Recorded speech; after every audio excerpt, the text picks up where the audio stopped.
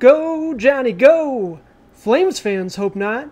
Hey, hockey fans, welcome back. Welcome in if this is your first time to the channel. I'm Josh. This is the Hockey Flow, and tonight it's Wednesday, June 8th, 2022.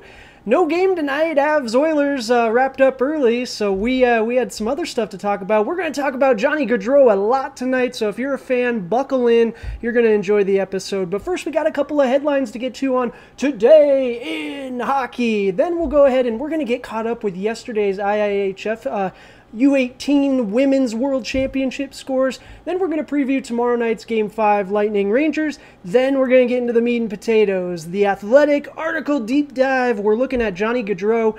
Wonderful article that looks at 5 potential destinations if the Flames can't re-sign the lads. So if you do enjoy the content, take a moment, like the video, go ahead, subscribe to the channel. I really do appreciate it. Means a ton, helps us out a lot as well as we're just getting started. But without further ado, let's get right into it, shall we? All right, headlines first and foremost. Oiler fans, I don't know, I'm a little torn on this. Good news is Jay Woodcroft. We do want to bring him back. The other news is that Evander Kane, the team did make notice that it does want to bring him back as well. There were reports that if he ends up coming back, he would end up coming back with starting at $7 million a year. My goodness, at that cap hit with his baggage. I know he did well this year, Oilers fans, but let me know in the comments. Do you want Kane back? Should we use that money elsewhere? We need a tendy, man. We need a tendy. But Kane was great for us. I'll admit he played really well. So let me know in the comments what you think, Oilers fans. All right, Tampa Bay Lightning. Some good news maybe for tomorrow. Braden Point has not been ruled out of Game 5, so we're going to preview that in just a moment. But that is good news, I think, for them. He did try to go ahead, or he skated earlier this week. Fell awkwardly, but they said there were no setbacks. So good news there. All right. We do have some games to get caught up from yesterday. The women are playing. We got U18 World Championships happening right now. A lot of fun. We had a big one actually a couple of days ago. The Finland women beat Canada for the first time ever. Very crazy. But the Czech Republic did beat Germany 6-2. Canada beat Sweden 3-1. They did rebound from that loss to the Finns. And then Switzerland did beat Slovakia 3-1. The U.S. did beat Finland 5-0, so poor Finland, we couldn't carry that momentum, but that's all right. Team USA is tough, absolutely. All right, we got to pick tomorrow night's game. So Game 5, Rangers Lightning. Tell you what, I expect a bloodbath. This better be a dogfight. It's going to go to the very end. I just feel it, and I will admit, I bounced back and forth on this one a little bit. I did pick the Lightning to win the series, but I'm going with the Rangers. I got to say, I think it's the home ice advantage right now. I expect the Garden to just be packed, to be loud, to just be, a ruckus, right? And that is so cool to watch. That's on my bucket list, actually. Let me know in the comments. You guys, have you been to the Garden? Is that something you want to check off your bucket list too? Man, a hockey bucket list, absolutely. But yeah, I think the Rangers are going to win this one. Igor's going to stand on his head. Vasi played better last game, but I think Igor is gonna get the best of him in this matchup. We did a video on that, who rules Russia, and the impact that they are having over on that country right now in the future, the tendy position. So definitely check that one out. But Lightning fans, don't take this the wrong way. I still think you guys are going to win the series. Maybe it needs to go to Game 7 though, right? The Avs can use a little more rest. But all right, we're moving into the article deep dive. I know this is why you're here. Johnny Gaudreau. So he has said everything right? He wants to stay with the Flames. He said it publicly. He would love to stay in Calgary. Calgary wants to keep him. It makes sense, right? He 113 points, I think it was this season. Just absolutely incredible season. He's an incredible hockey player.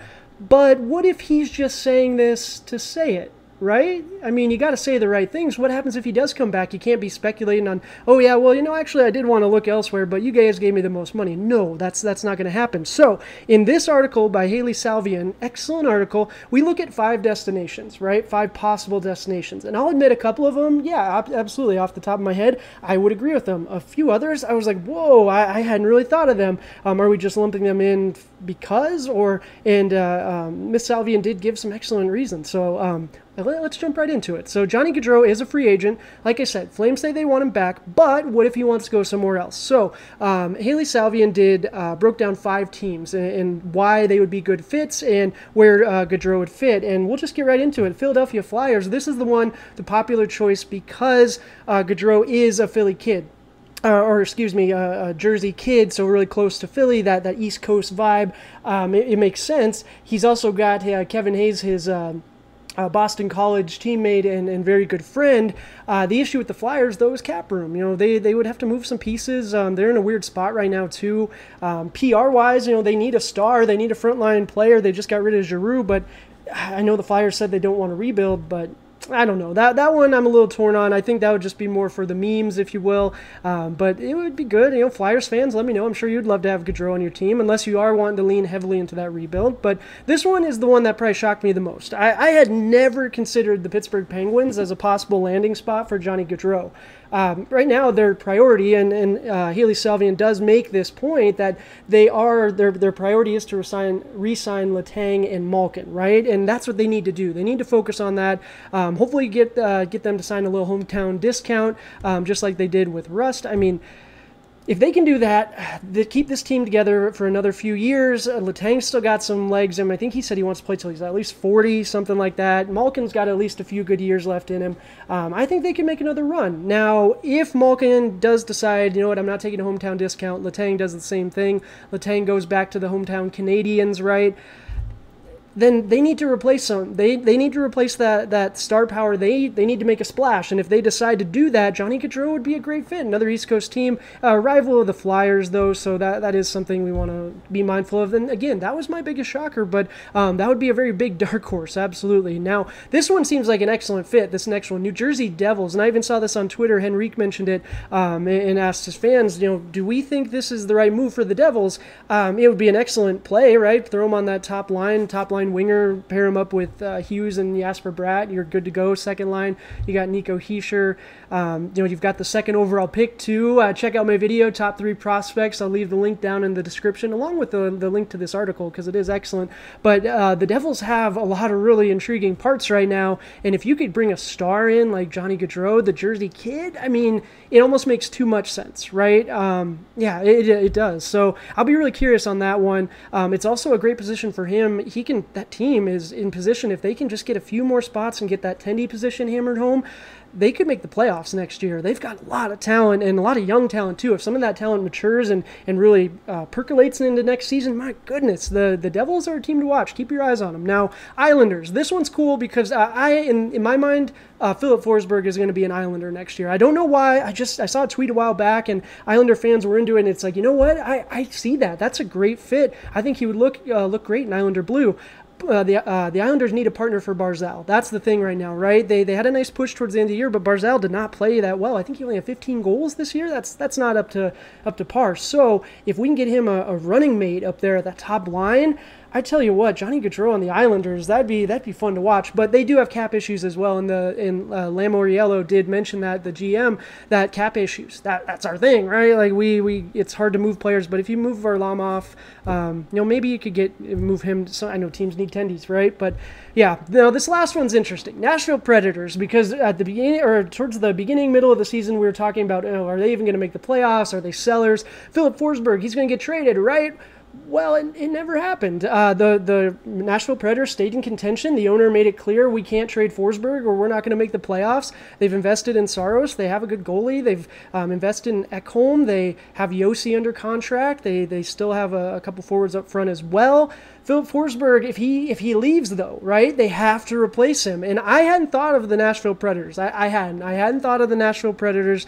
But if Philip Forsberg does leave and the Predators want to make a splash, they've shown they're not afraid to spend, right? That city is an excellent hockey city too. Talk about bucket list. I got to hear Tim McGraw's song after they score a goal in person. That seems like just the funnest time ever, especially being the Wyoming kid I am, right? But let me know. Let me know in the comments. I honestly think Johnny Gaudreau is probably going to head back to the Flames. I truly do. I'm really curious, though. I would love to see, just to stir the pot, I would love to see him leave. He would be a great fit on that Devils team. I tell you what, lining up on that top line. But again, let me know in the comments, where's Johnny Gaudreau going? Flames fans, I know this is a little traumatic for you, but sound off in the comments. Let me know. He's staying put. We're going to re-sign him. We're going to do whatever we can. But that's going to do it for the video today. We do have a giveaway going on the channel. We're on that race to 100 subscribers. I absolutely appreciate you all. We're just getting started. Gonna keep bringing you videos daily either way, because I love hockey. I love talking about it. It's so much fun. We got the off season coming up, so we're gonna do a lot more article deep dives, a lot more speculations. I love love talking about where players are going. But again, I appreciate y'all. Be sure to check out the latest videos. We did a fun one on Cale Makar. I'll leave the link down in the description for you. But again, until next time, cheers.